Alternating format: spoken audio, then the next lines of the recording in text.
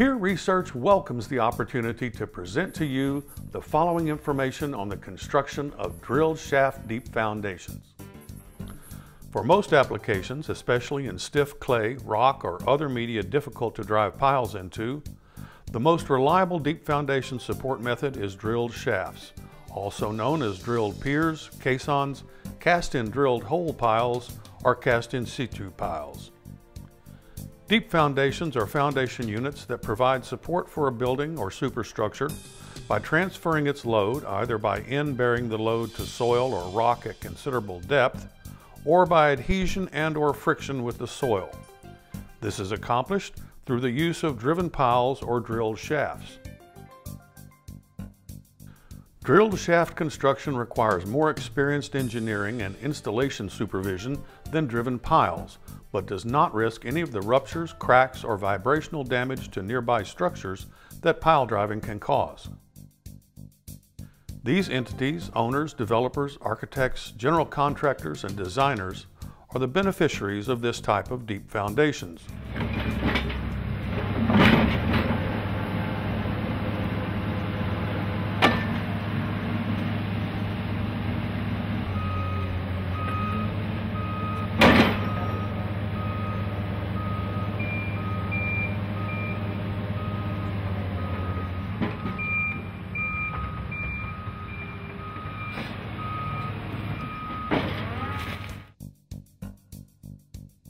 Drilled shafts typically range from 1 to 12 feet in diameter, with the majority falling in the 2 to 5 foot range. They can be drilled to depths of more than 100 feet and are capable of supporting large loads both axially and laterally in both soils and rocks.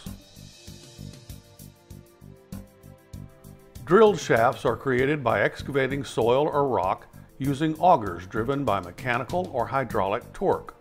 The shafts are drilled either dry, creating an open shaft in stiff soil or rock, or wet, using a slurry mix to keep shafts in loose soil open during drilling. In either case, the integrity of the shaft can be inspected prior to rebar placement and filling it with concrete. The soil adhering to this auger is stiff enough to allow dry method drilling. After visual inspection, a dry method shaft should be ready to receive a rebar cage. With the cage in place, the shaft is filled with concrete to create a pier that supports both vertical loads and lateral stresses. Drilled shafts have historically proven to be very reliable. They can be constructed virtually anywhere, even inside existing structures, with less noise and vibration than driven piles. Once drilled, the holes can be visually inspected. The completed pier has the structural strength to take seismic and wind loading, and the need for pile caps is eliminated. Drilled shafts can be installed in any type of strata, above or below the ground water table, including sands, clay rock, cobbles, karst, collapsible soils, shrinking and swelling clay, compressible strata such as soft clays, loose sands, and even liquefiable soils. The applications for drilled shafts include individual shaft constructions for buildings and bridges, multiple shaft constructions for retaining walls, sound barriers, underpinnings, slope stabilization, and seismic loading.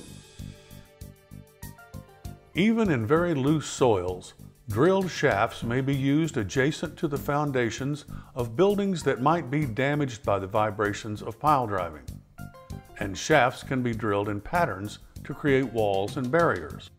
Drilled shafts are used to create foundations for bridge columns throughout the United States and around the world, even in marine environments, to transfer loads to bedrock. To create the drilled shaft, there are several design and construction criteria that must be met.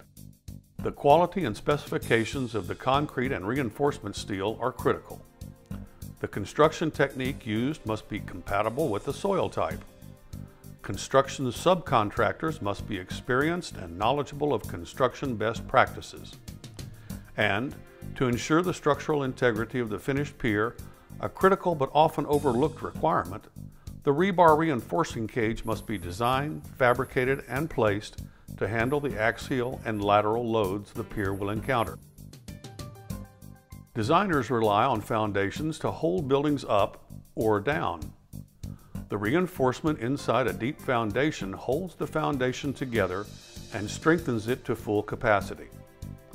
The location of the reinforcement behind concrete cover helps to protect the integrity of the reinforcement, primarily against corrosion. As loads are placed into foundations, they are transmitted to the soil through the friction of the pier and the surrounding soil, and through the pressure against the bottom of the shaft. In order to carry force to the bearing end, the pier acts like a column inside the soil. When subjected to tension, such as high winds or as the result of an earthquake, a straight pier shaft resists uplift through skin friction. The reinforcement needs to stay intact to take the forces. If the shaft is belled or under-reamed, the entire shaft can be in tension during storms or earthquakes, as the uplift forces are restrained by the bell at the bottom of the pier. An under-reamed shaft, also known as a belled shaft, is constructed with an enlarged base diameter in order to achieve greater end-bearing resistance than would be obtained with a straight shaft at the same bearing depth. The construction of under-reams involves the use of a tool to cut the enlarged base and can only be performed reliably in materials that will stand open with an undercut hole. The design of this type of foundation relies heavily on end-bearing resistance. The nominal capacity of a drilled shaft pier, or resistance, R sub T, is the sum of the skin friction, R sub S, and the end bearing, R sub B. R sub B is computed from the area of the end of the pier and the bearing capacity of the soil. The skin resistance value is computed from the area of the surface of the pier and the estimated skin friction value.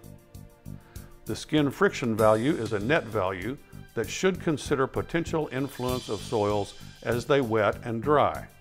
In fat clay soils, the uplift on the upper part of a pier can cause shallow drilled shafts to be lifted from their bearing unless they are sufficiently deep and/or under-reamed. These are developed using values provided in the geotechnical engineering report for the project. Geotechnical engineers use data derived by multiple test methods to estimate the bearing and skin friction used for design. Some of these tests are done in the laboratory and some as field testing. Soils also can be characterized by generic soil types that then form the basis for deciding which tests are done. Clays exhibit one set of characteristics, sands and gravels have different properties.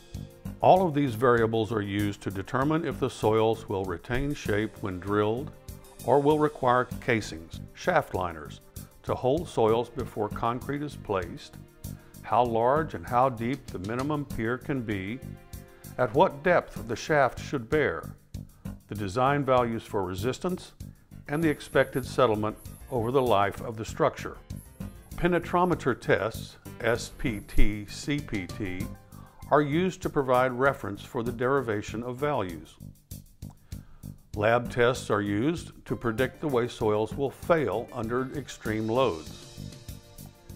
Deep foundations are less susceptible to global soil mass failures, but the bearing and friction values provided for design can be complex to impossible to determine with accuracy. What is known with some certainty are the forces imparted to the foundation by the structure. It is these forces that must be resisted. Designers need to rely on the geotechnical engineer for capacities, for properties of soils, and for soil profiles. Where there are water tables in the soil or the presence of cohesionless soils, those that can slough into a drilled shaft during or after drilling, the kind of foundation and the work methods are different. Cohesive soils can be difficult to drill, but typically hold form after drilling. Rock is tough, but the payoff is typically very high bearing capacities. We have already discussed the way skin or side friction and bearing capacity affect the pier capacity. They also play important roles in predicting long-term performance. This long-term settlement under load often limits the design as much as soil strength. In addition to the dry and wet drilling methods mentioned earlier, there is also the casing method, in which a casing is used to maintain shaft integrity. The dry method is used on cohesive soils or rock strata with few cohesionless seams. With this method, minor water infiltration can be tolerated as long as no sloughing occurs. The shaft can be visually inspected, construction costs are minimal, and construction speed is optimal. The dry method is also the simplest method of shaft drilling. The shaft is simply bored out, the reinforcement cage is set in place, then concrete is poured into the shaft and allowed to cure.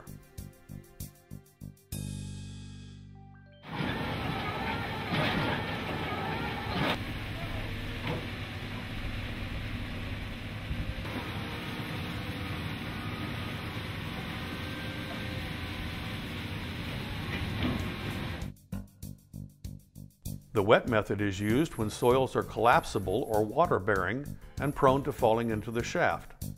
The shaft cannot be visually inspected with this method, and the slurry must be mixed precisely, so an experienced contractor is required. As the shaft is drilled under the wet method, it is simultaneously filled with a slurry, such as bentonite, mixed heavy enough to keep the shaft from collapsing, but still lighter than concrete. Then the reinforcement cage is lowered into the slurry-filled shaft. The slurry is displaced by concrete poured into the shaft, and the concrete is allowed to cure. In collapsible soils, the casing method can be used as an alternative to the wet method. In this method, a casing is inserted into the shaft as it is drilled to keep the walls of the shaft from collapsing, and then withdrawn as the concrete is poured. In mixed strata of collapsible and non-collapsible soils, casing is used only to the depth of non-collapsible soil or rock.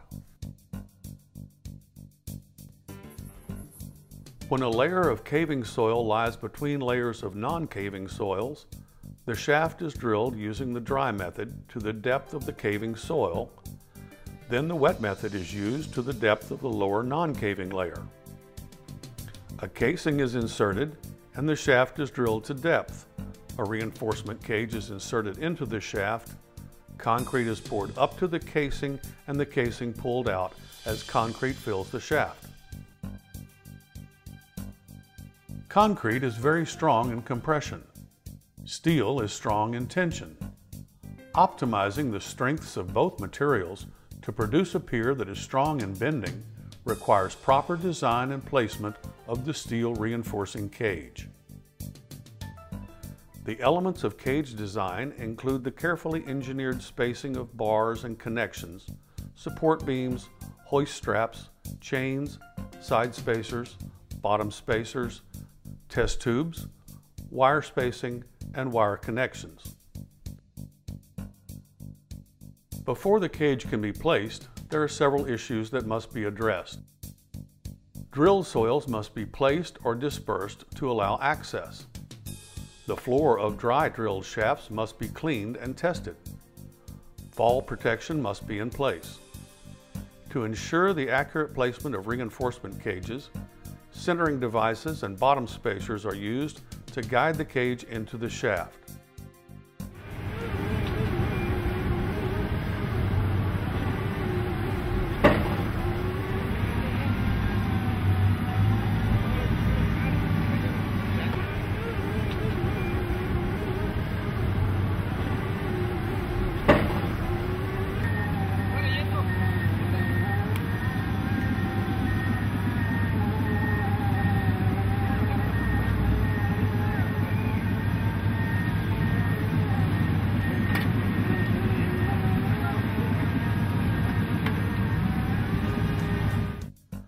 The proper placement of reinforcement cages is critical to optimize both the compressive and the tensile strength of the finished pier.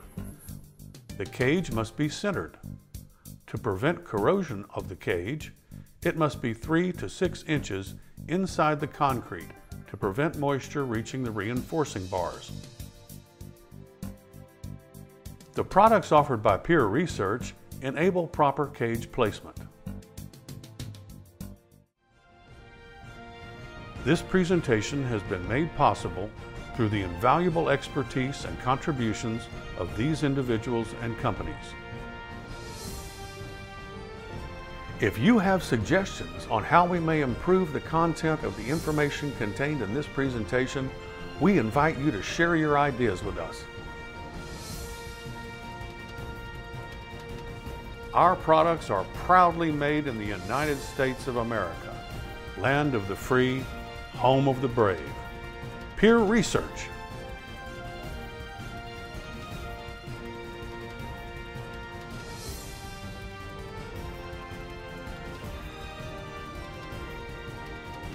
Thank you for watching. God bless America.